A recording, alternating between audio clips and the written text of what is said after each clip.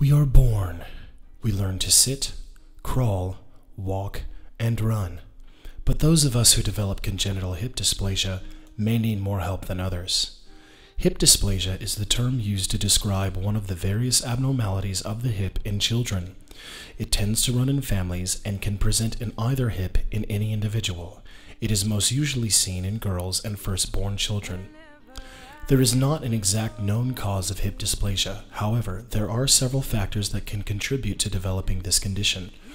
Occurring in about 0.4% of all births, some common risk factors for the disorder include a family history of hip dysplasia, babies born in breech position, oligohydramnios, a lack of intrauterine fluid, packaging problems, conditions that result in part from the in utero position of the baby, for example, clubfoot and torticollis.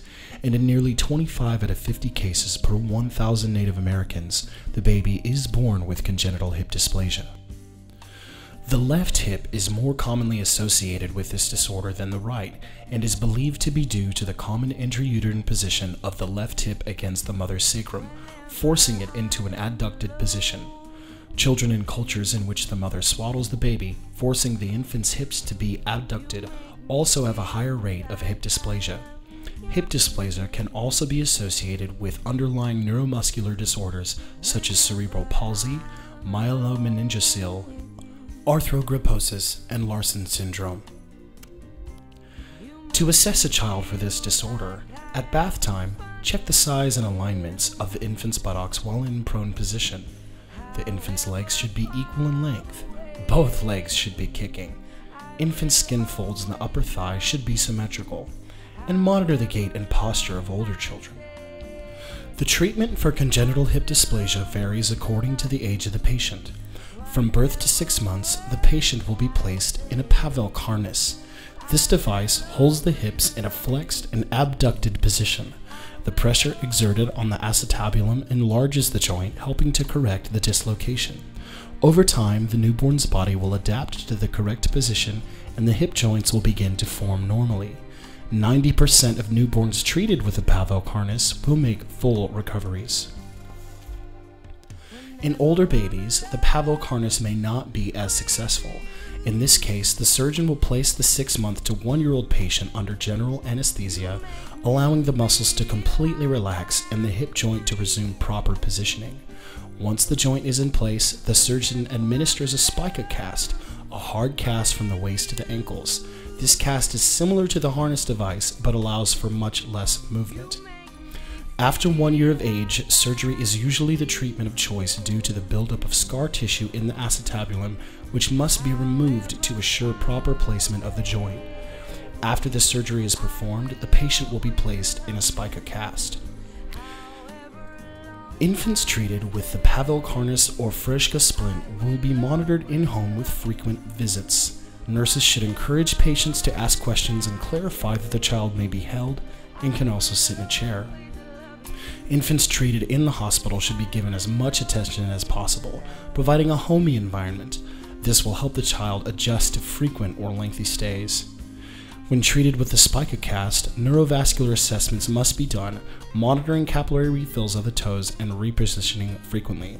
Circulation checks will need to be done every 30 minutes for the first few hours after the child is put in the cast, then hourly after that.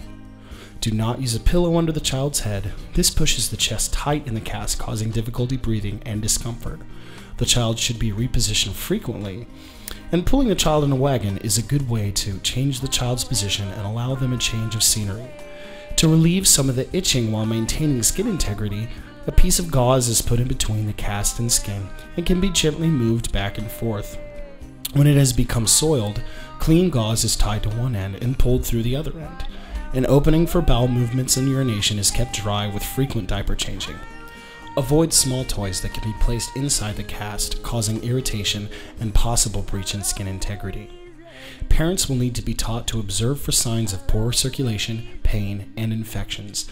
They will also need referrals for home health care. When caring for a child that suffers from hip dysplasia, remember these goals. Keep the cast clean and dry. Check for cracks or breaks in the cast. Any rough edges should be patted to protect the skin from scratches. Keep the skin intact. We want our patient to improve with physical therapy. Above all, we want these children to be able to run unimpeded into whatever adventures their lives hold.